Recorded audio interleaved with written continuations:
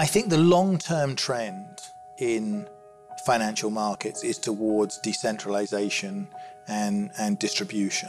And provided you can regulate them effectively, that's a good thing, I think. It is a kind of democratization of capital.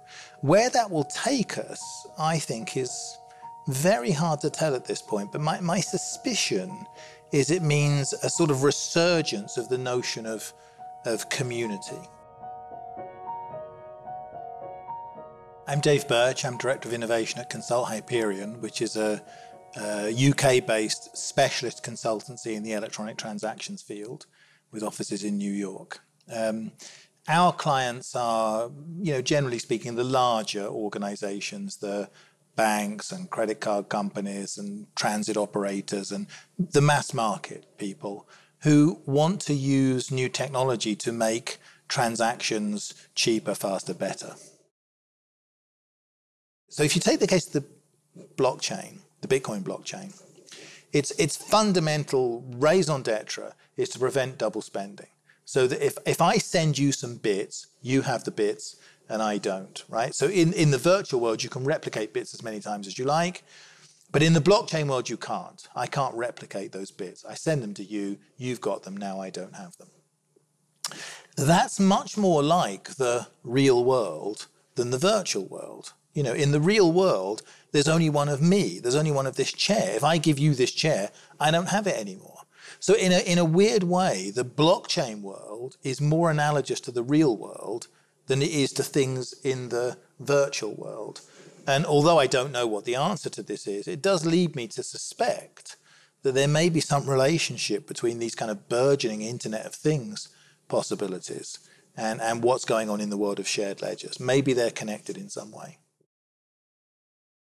What I'm particularly interested in is the relationship with regulation, because the shared ledger offers a way of running markets, which means that they might have an ambient accountability, that they might have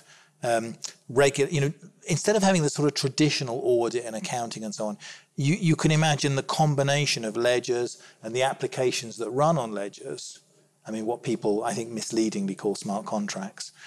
You can imagine this as a new way of operating.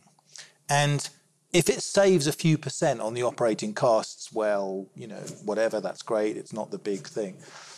But if we can take a third or a half off the costs of regulating markets, then that's a very profound change in the way things work. It's the regulatory costs that are the costs that are out of control. So my interest in the technology came more from the kind of institutional side of things. I think the cost of Know Your Customer, KYC, in London is about 2 billion per annum. And the cost of AML, anti-money laundering compliance of one form or another, is about 5 billion per annum.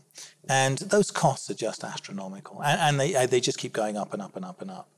So if we want to make better markets, that's a good place to start. But I think it goes a bit further than that, because we have markets where in many ways the market participants make money through information asymmetry rather than providing services to that marketplace. And if we bring transparency, actually, we tend to use the phrase translucent transactions. Translucency, so you can sort of see that there's but you may not see all the details of the transaction at one place. The idea that you have this kind of translucency, that you construct markets that don't rely on hiding information and front running and all this sort of stuff, that's very interesting.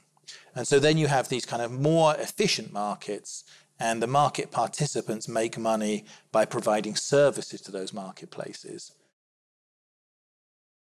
The way that many markets work now is essentially a hack to get around the limitations of old technology. I mean, because we didn't have a network that connected everybody up cost effectively, because we didn't have mobile phones that could authenticate all the participants in a transaction, we didn't have all that stuff.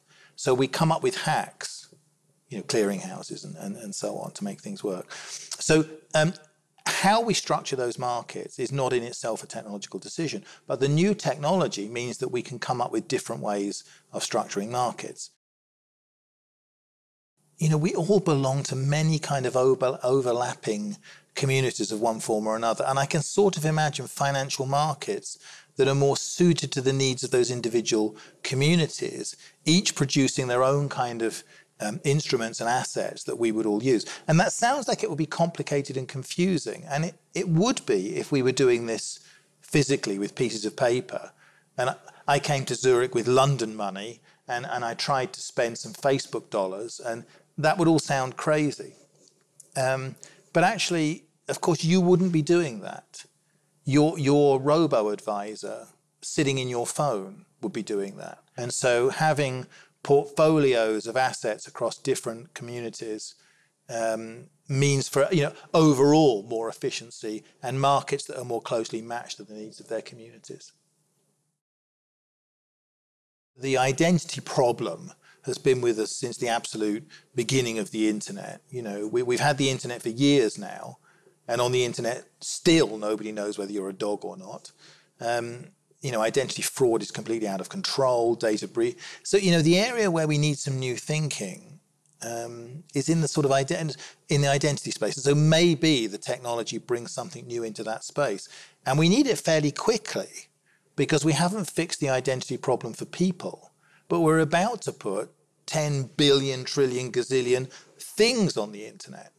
And if we can't solve the identity problem for a few billion people, I don't know how we're going to solve it for a few trillion things. So we need some new thinking in the identity space. What I really, really want is an effective, and I've always wanted this, is an effective microtransaction solution. This idea that you're reading somebody's blog, and to read you read the first bit, and that's pretty, I want to read on. I press the button and they get $1, or they get 10 cents, or they get 1 cent, or something like that. Like if you could just press the button and the person at the other end gets 10 cents, I would like something like that, because I think people are talented and interesting, and if there was some way of rewarding the production of content without going through those kind of intermediaries. I mean, I know it's a bit sort of hippie-ish, but I've always wanted a microtransaction solution on the web. I used to call it the red button. What if there was a red button on your keyboard that just sent whatever you were browsing, it sent them 10 cents? That's the kind of thing that I want. So if I was to have one pipe dream out of the Bitcoin revolution, it would be microtransactions. And maybe Lightning networks will deliver that, I don't know.